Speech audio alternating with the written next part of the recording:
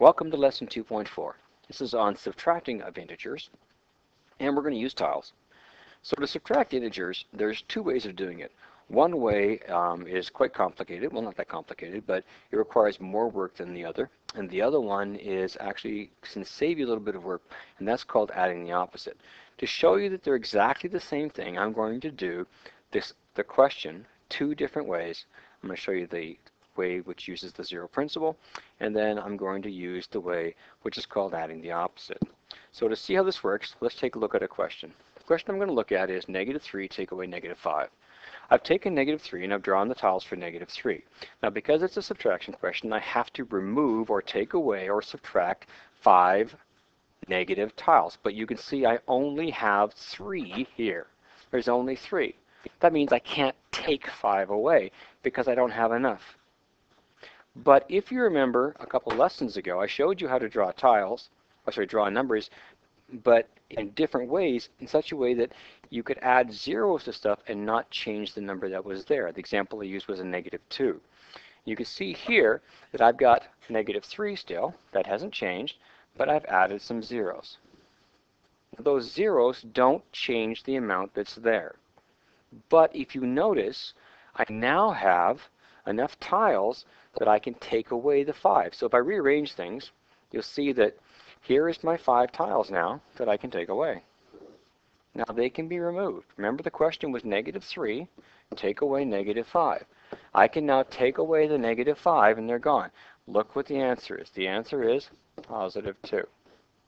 That's what's left when I do it.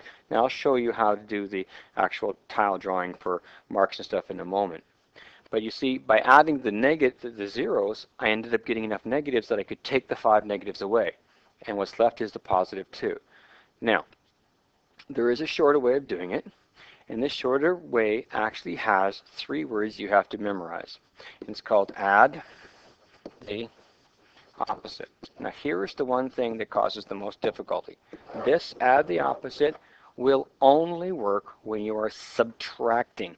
Never add the opposite when you're adding. If you're adding, you don't have to add the opposite because you're already adding. Okay, so moving on, let's take a look at the same question.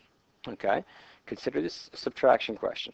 What I'm going to do is I'm going to add the opposite. And what does adding the opposite look like? Well, here's your -3, here's my subtraction, and here's my -5. Adding the opposite means that this here is added, and this becomes its opposite. So we end up with a question which is -3. This never changes. Plus, that's your add, +5, which is the opposite. Okay. Now, we know how to add -3 and +5. We've done that many times.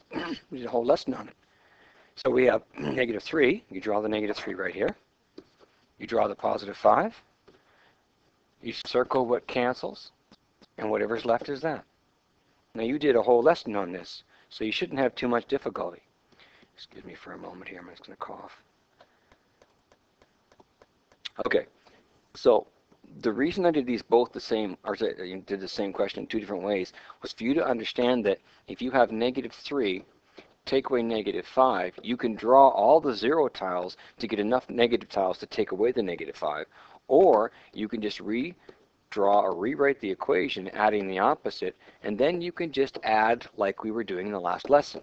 Now adding is easier than subtracting because you don't have to redraw all the zeros. So let's do some more questions and show you how this works. -4 subtract +3. The first thing you need to do is you have to add the opposite. So that means you have to rewrite this expression adding the opposite. Now the -4 does not change. That stays the same. That is that. Add the opposite becomes plus. That's your add. And then your opposite. What is the opposite of +3? That is -3. So when you add the opposite, this is what this changes to.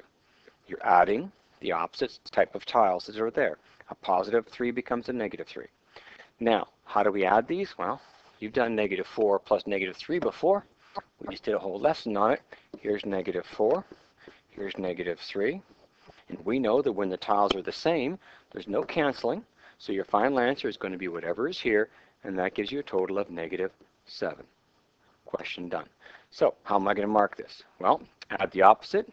Well, there you go. Did you draw -7 or say -4? You do this right here. Check. Did you draw -3? Check. Did you get -7 when you're done? Check.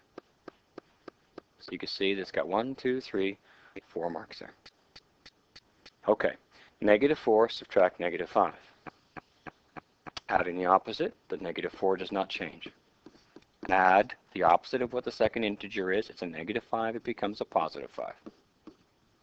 So what I'm going to be doing is I'm going to be drawing -4 and +5. So again, grab your tiles. -4, 1, 2, 3, 4. +5, 1, 2, 3, 4, 5. What cancels? Like a -4. I'm drawing the same size, but it works. And these become 0, leaving me with a total of +1 left over. How am I going to mark it? Did you add the opposite? Did you draw -4? Did you draw a +5? Did you cancel? Tell me what's left over. This is worth 5 marks. Turn the page. Okay, I'd like you to try this one.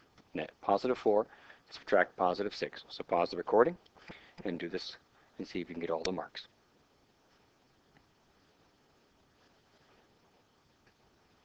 Okay, first thing is add the opposite. +4 does not change. Add the opposite of +6, which is -6. So I've got +4 plus -6.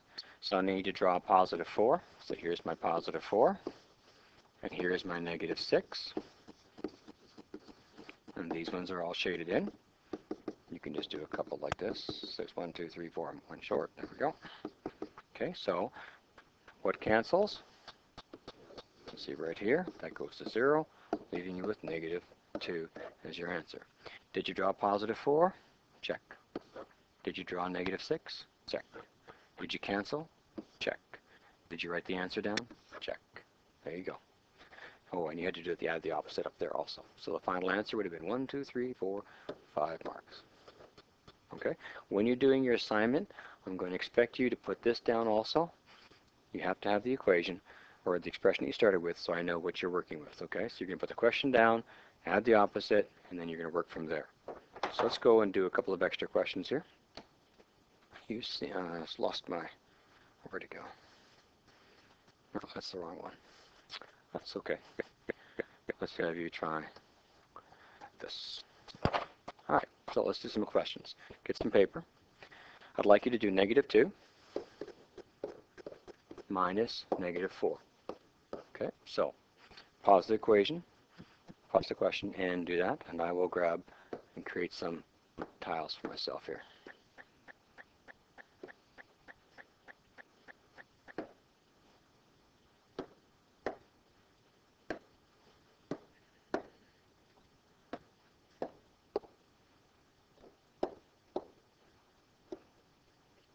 Okay, you should be done by now. So now the first thing you need to do is to add the opposite, so -2 plus +4. So now you have to draw -2. So here's your -2 right here. Your +4 right there. What cancels? And what's left over? So, did you put the question down? Well, I did. Add the opposite. Did you draw a -2? Did you draw a +4? Did you cancel it? Did you tell me what's left over? You can see the answers. That's our question right there. 6 possible marks. Hopefully you got all 6. Okay? Let's have you try another question. I want you to do +5, subtract -3. So pause the recording and do this question.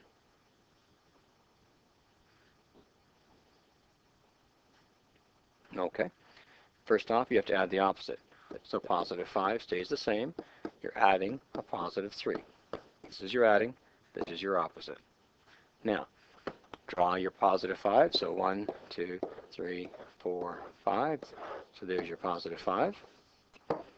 Your positive 3. 1, 2, 3. There you go. Now, don't fall into the trap of thinking you can cancel anything. There's no reds there, so you can't cancel a thing. So your final answer is just going to be whatever is here. In this case, it's positive 8. Okay? So, we're done. I think that's the last of the lesson. Let me double check here. Yep. So, do the assignment, and if you have any questions, rewatch the video, and come and see me if you have any questions.